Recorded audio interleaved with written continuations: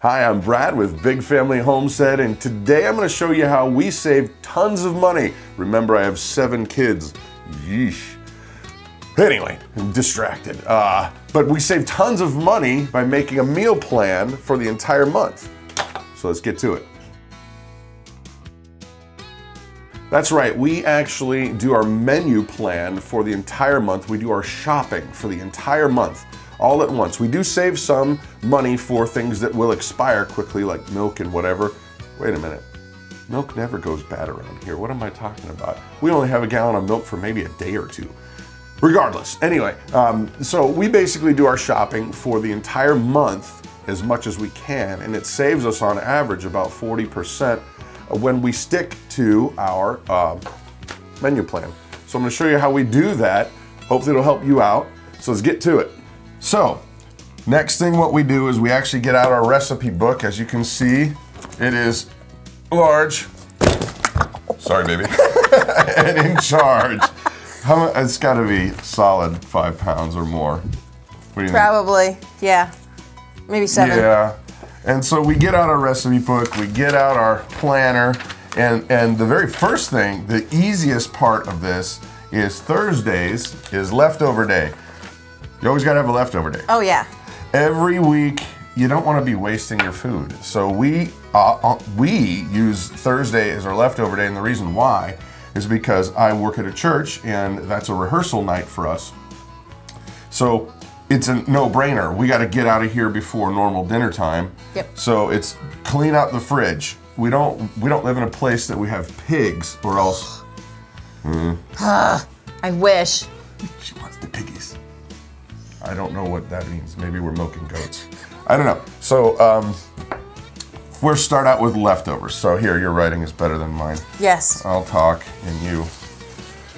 Leftovers. So what we're doing now is we always try to make sure that we have, generally we try to have a spaghetti, something Italian. It's cheap. Because it's cheap and the kids like it. We generally try to have spaghetti at least once every other week. Yeah. Some sort of Italian. We Yeah. try to have some sort of Mexican food every other week at least. We also try to have at least salad. You know, just salad and bread. Salad and bread. We try to limit the meat just because it's expensive. And it's not exactly the most healthy thing. No. I mean, no. We love it, as you can see. It's made me the man I am today. But and we raise our own chicken, so our cost is a little lower with the chicken. So we try to have more chicken than beef. Only a little lower. She's been fudging the numbers. I'll tell you what. Nope. 78 cents a pound on our chicken. It's too expensive. No. Stop. Anyway, so leftover day is taken care of. Now let's go ahead and we're going to whittle down. We're going to start with spaghetti because we know that's easy. Yep.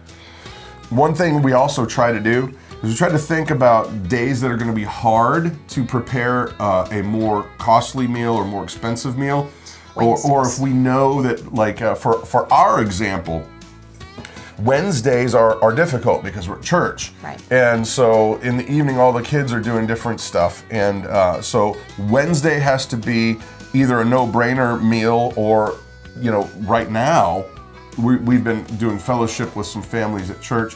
So we either bring like a potluck, something very easy to make, but when that season's gone, when we're actually not doing that, it'll be a little easier. Has to be easy, has to be fast. So you got to be thinking about that too, so that when you're married to this, if you're not married to this, one of the things we found out is that if you plan this out and then you're like, I don't want to have spaghetti today.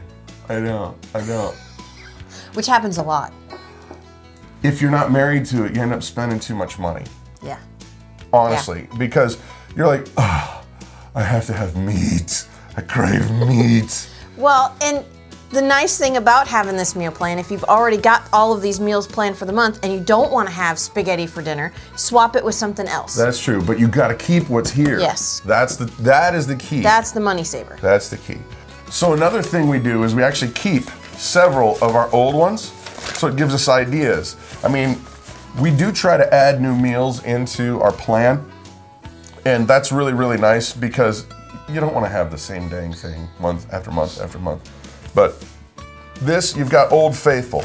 We are pizza snobs. Oh, big time pizza snobs. We make it from scratch. When I mean scratch, I mean scratch. Yeah.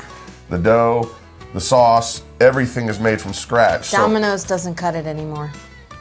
I can't even remember the last time I've had Domino's. Ugh. We call that utility pizza.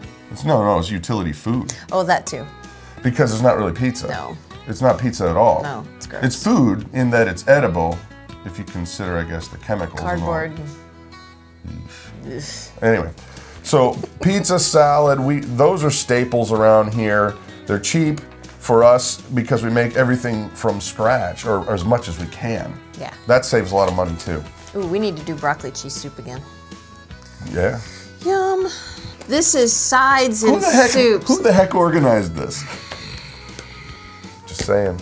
Stop. Just There's saying. French onion soup. And why is that? That you can say, stew. just saying, and you can get away with saying whatever you want. Just saying. Hey, you look terrible today. Just saying. Because that's nicer than saying something else. But why would you say it at all? Yeah, right. I don't get it. It's dumb. See who does the grocery shopping? What the? That's not true. We both go grocery shopping. He just doesn't pay attention to the Oh, prices. no. I do. Oh, no. And I'll tell you what, another thing, she's ridiculous. If I go grocery shopping, it takes us 1 hour to do the whole thing. If I allow her to do her thing. Oh, wow. And we don't get any better deals. Yeah. Wow. So for us, chicken meals don't really cost pretty much anything because we raise our own chicken. We've already got the feed. We've got laying birds and we've got meat birds.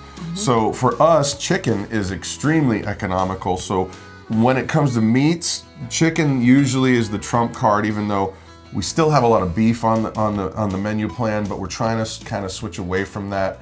We can't have a cow or multi-cow. Yeah. Multiple cows. Or piggies. So if any of you guys out there in the interweb world want to give us some property, then we can have cows. Thanks. Please. Anyway, can't have cows, but chicken is a go-to meal because it's cheap for us. And so we'll put like a lot of lemon chicken pasta. That's very nice. We do, if you've never had a chicken paprikash, that is delightful. So yummy. Yeah, we're gonna put that on there. Yeah, and Christa was just mentioning that she saw a recipe for stuffed peppers that is chicken-based. So you've got your rice and you've got your cheese and you've got all that stuff in there that's chicken-based. So that would cost us pretty much nothing during the summer when we're growing our own peppers. We've got tons of rice. Rice is cheap. Chicken's cheap. Yep. Yeah. So another thing that you have to take into consideration is if you're going to be doing any entertaining, you're having friends over, taking those items into consideration, what dietary things, and making sure that you can come up with a meal that's delicious, but is still not going to break your bank. I mean, just because you have friends over doesn't mean you can go have filet mignon. Oh no, that's insane. No, and if they're your friends, really, they're going to know you're poor anyhow. Exactly. So I need to tell you about our 3-for-1 meals. Now, when stuff like turkey comes on sale, you can get them really, really cheap, obviously, after Thanksgiving and stuff like that. You throw them in the freezer. Now, why am I calling it a 3-for-1 meal? The reason is you get the first meal, and then there's always leftovers. So there's a second meal. You can either freeze that or put it in the fridge. But then you take the carcass of the bird when it's done, and you make broth for several meals. Yeah. So you're getting More than that. a lot more than that really when you consider it, but we call them 3-for-1 meals. Yeah. Now on Sundays, since we have chickens, eggs are free, pretty Plentiful. much. So we basically every other Sunday, because I work at a church and I'm there until noon usually, and then we come home to have a big brunch kind of a thing. That's kind of our main meal of the day. We'll snack in the evening, but we largely will have some sort of breakfast. Yeah. Kind of like, I don't know. Well, biscuits and gravy. So yummy. So we're kind of having a real late lunch and early dinner. There's generally eggs involved. And pancakes or waffles. Yeah. Eggs. So, but to keep it fresh, we don't do that every week. We'll do it every other week. But once again, for us, that's incredibly affordable because we don't have to buy the eggs. They're always here. And when you've got 7 kids and teenage boys. Yeah. Let me just say this. My son Jonathan, who's behind the camera right now, he's the guy that's smiling at me and going, "What are you gonna say, Dad?" He's 15 and taller than Dad. Yeah, yeah. However, we have to cut him off at 4 eggs for a normal breakfast. Yeah. Wow. Yeah. So another meal that we have that doesn't cost us a lot. Hi, Daisy. There's Daisy, the dog. Hi, Daisy. Daisy.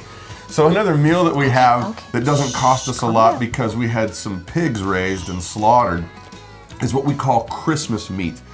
I don't know what the actual real name. Daisy. Stop.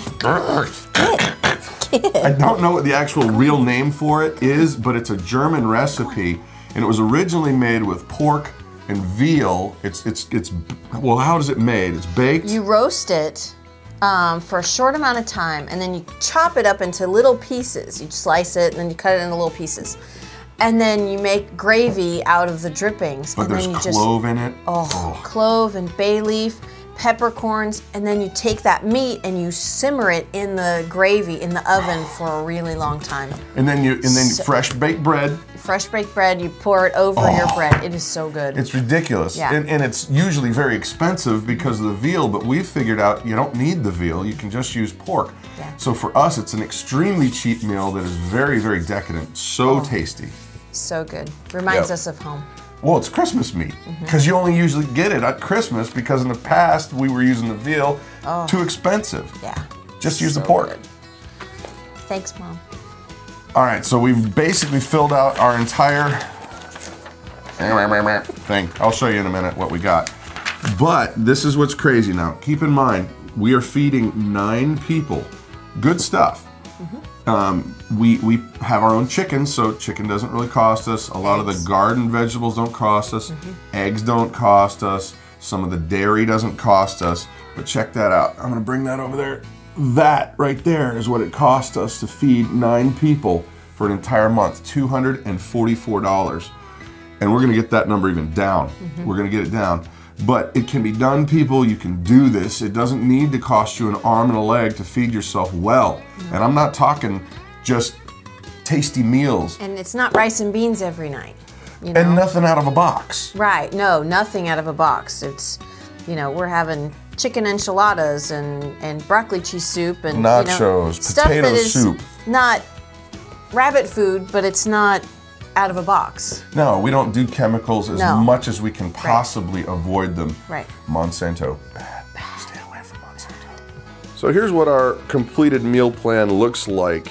And just keep in mind, you don't need to spend a ton of money on feeding your family well, and a lot. I mean, we have a lot of people to deal with in terms of making sure that we have a healthful diet. So there it is. You can do this. Yeah.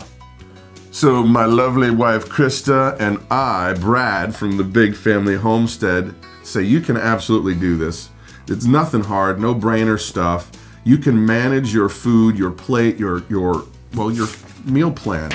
If you just plan it out, it's gonna save you a ton of money. Yeah. I mean, we're feeding 9 people on $250 a month.